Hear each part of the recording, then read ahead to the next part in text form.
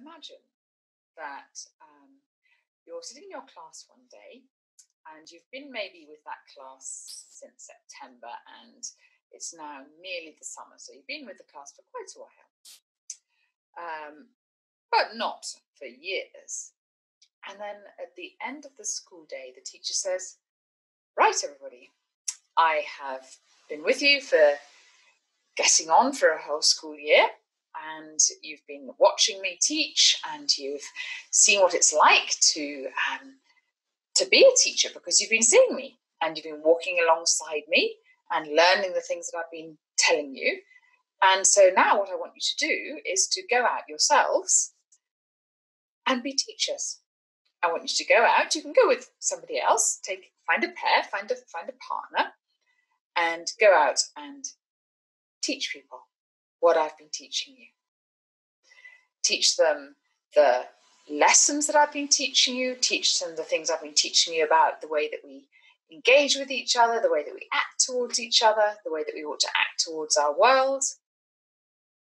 And let's get back together in maybe 2 months' time and see how it went. I wonder what you'd feel like. I should think you'd think, but I'm only 8, or I'm only 10 or 12 or 6. I'm not experienced enough to be a teacher. I know I've been with you for a while, but I can't do this myself. How am I meant to do this? You're the teacher, not me. I'm the learner. Well, do you know what? In the passage that we read today, that's exactly what Jesus did.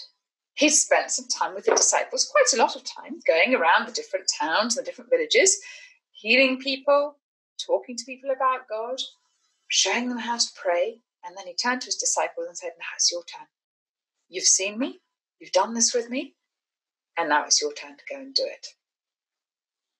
Imagine how they felt. And yet they went out. They went out in pairs and they told people about God. And do you know what? When they came back, they were astounded at what God had done through them. Because, and do you know what? This is the secret. They didn't go out by themselves. They went out with the Holy Spirit. Jesus said, don't be worried about what you're going to say. The Holy Spirit will tell you what to say. And he did. And when they came back, they were full of the exciting stories of all that had happened to them.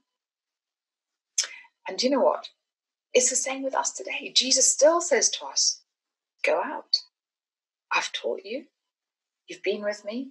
You may be scared, but I want you to go out. And I want you to talk to your friends and to your relations and to your schoolmates about me and to show them what it's like to live following me. And do you know what? You're not doing it by yourself. You're doing it with the Holy Spirit inside. And that makes all the difference.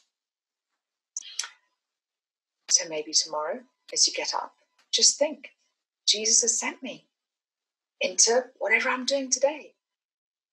And I'm meant to live my life for him and to tell people about him and to show them what it means by the way I live to follow him. And may God be with you, which he will be. And it'd be great to hear some of the stories that come back. Okay, everybody, we're now going to do an illustration of the disciples going out to do the work that Jesus gave them to do. Going out in pairs with each other, and really importantly, not going out by themselves as pairs, but going out powered by the Holy Spirit. Now, do you remember a couple of weeks ago we learned about the Holy Spirit, and we learned that he came down a bit like fire and also a bit like wind. So we are going to use a straw to help us be the Holy Spirit. And we're also going to need some paint. I've got various types of paint here. I've loosened them a little bit with water to make them a bit more wet than perhaps they would otherwise be. And you're going to need a piece of paper. So paper, paint, and a straw. And do you know what? I've decided to wear an apron as well because I was wearing a white top. Okay, let's do this. So let's say they all started here.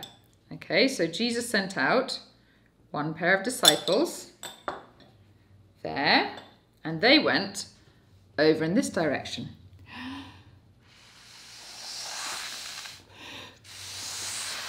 Powered by the Holy Spirit,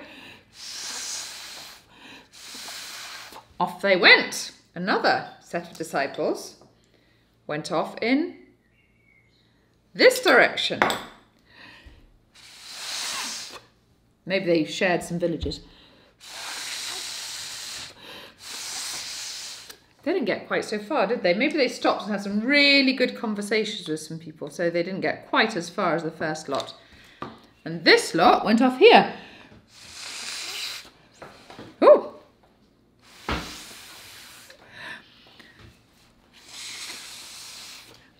I think I'm going to have to turn this whole bit of Judea around. There we go.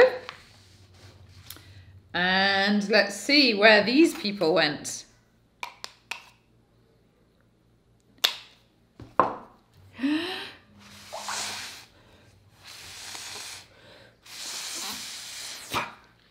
And so on and so forth.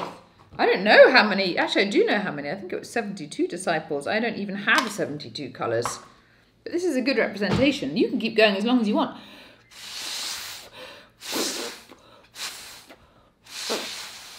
And maybe you can have a go and just see how far you can get and how wonderful a colour you can get. And that can look like the good news of Jesus spreading out as the disciples took it.